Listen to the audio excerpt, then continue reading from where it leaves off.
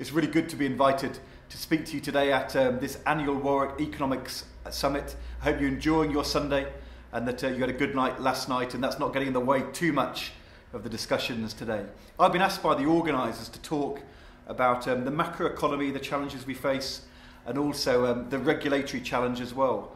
And I was thinking back as I thought about this to when I was a graduate student, I'm afraid over 20 years ago, at Oxford, but then at Harvard, when we didn't have an independent Bank of England in the UK, when we had the Bank of England doing the regulation, and when there was a real debate about these issues. I remember reading a very important paper by Larry Summers and Alberto Alesina, which was written at Harvard at the time I was there, which was the case for bank independence. And what they said was, countries with an independent central bank tended to have low inflation, but didn't pay a cost in lost growth or lost employment. That was an important part of our thinking in opposition in the early 1990s. Also, the collapse of Britain's membership of the exchange rate mechanism, the need for a credible anchor in Britain, where the government started with inflation targeting, but still some real questions of credibility. We came into government in 1997, made two big decisions.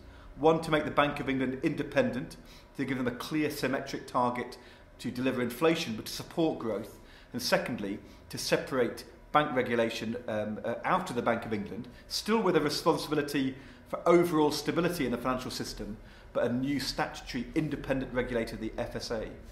And 16 years on, both those decisions have been in the spotlight in recent months and years since that financial crisis.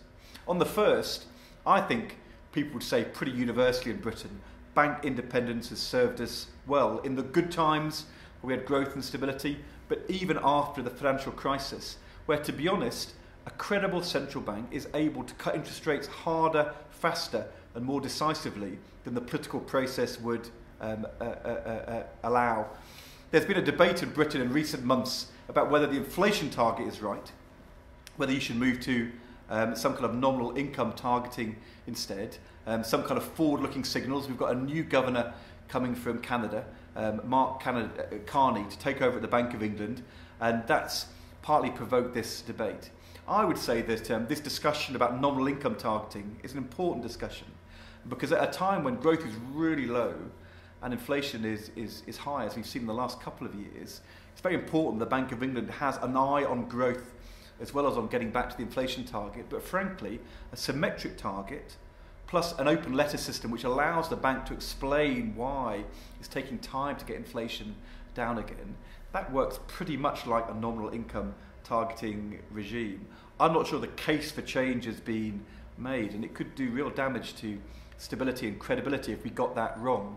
But the real issue in British economic policy at the moment isn't monetary policy. We're in a liquidity trap, interest rates are very low, it's not getting growth moving.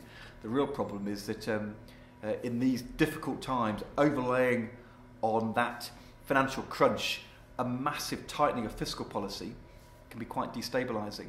And we've seen the evidence from the IMF, the fiscal multipliers are more powerful at a time like this. And in these circumstances, as I've argued for 2.5 years to George Osborne, attempting the fastest fiscal consolidation really in our history is destabilising to growth and confidence, can't be offset by looser monetary policy. It's not central bank independence which is a problem for growth in Britain, it's the fiscal policy regime which isn't working.